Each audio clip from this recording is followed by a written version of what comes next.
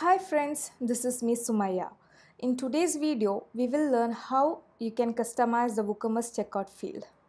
Well, if you're wondering whether there is any need for you to customize your WooCommerce checkout page, here's what I have to say. You might have encountered troubles because your customers add products to their shopping cart but they end up abandoning it. You might have tried sending more push notifications or may even have tried giving an offer, but still the resistance seems to be high. I say you should try customizing the WooCommerce checkout page. A long checkout procedure can make shoppers lose their patience and it can make them leave the site without completing a purchase. This is why you need to remove unwanted fields and keep just the essential fields in your WooCommerce checkout page. So, I will show you how you can customize your WooCommerce checkout page using a WordPress plugin. For this, let's choose the easiest plugin, which is Checkout Field Editor for the WooCommerce. This is a free plugin which has 100,000 plus active installations. You can install and use it on your WooCommerce website and as well as in your WooCommerce app. Let's see how it's done. Go to your WooCommerce website dashboard and then click on the plugins option right here and then click the add new button. Now you can search for the plugin. So let's just copy paste the name of the plugin. Copy paste and search for it.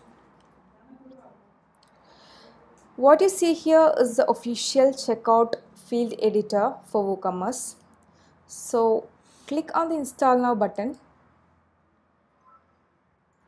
and then activate it. Now you can see the plugin is added to your WooCommerce store. What next is you can start customizing the checkout field just as I mentioned in the beginning. For this, click on the WooCommerce option and then click on the checkout form. What you see here is the current fields in my checkout page of my store. Let's see how these fields look on the website. This is the checkout page of my website. You see this is a long form and most of them are made mandatory. So let's remove some unnecessary fields from my checkout page. Here the company name is not really necessary, right? So let's remove it and also make this email not essential. Let's remove it from being mandatory. For this, go to your WooCommerce dashboard. You can see these options here, the validation rule, required field, enabled, says the status of each field. You can see there are some validation rule for some field. For example, in case of state, the input is only accepted if the entered text is a state name. And in case of the required field, if it is marked a tick, it says that the field is mandatory, and the enable option says that the field is currently added to the checkout page if it is having a tick. Okay, just select the field which you want to edit here. Here we want company name. We want to edit the company name. So just select it here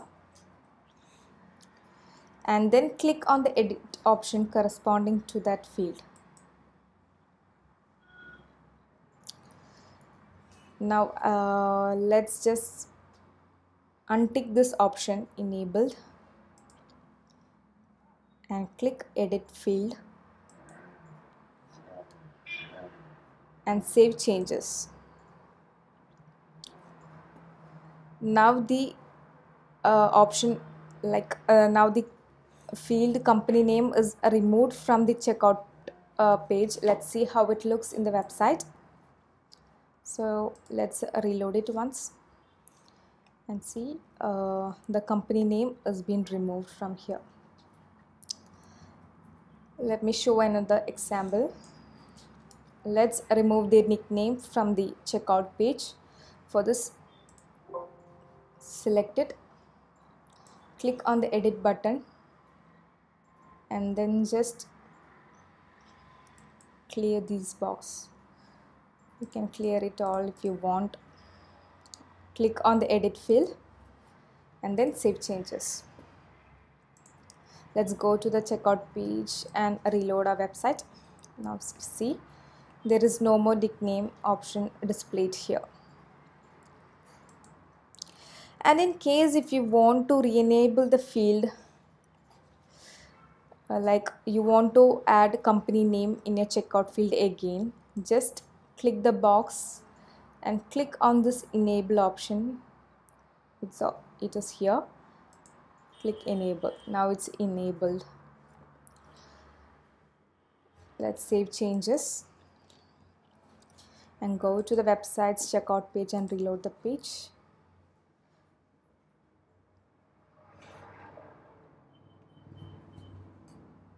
Now we can see the company name is shown here. It's not just removing the page, you can also add a new field to it. To add a new field, click on this option. We can write any label for here, label name here, type in any label name here, and then you want to enable it, but it's not a mandatory, so untick this option and then click on this add new field and then save changes. Now let's see it.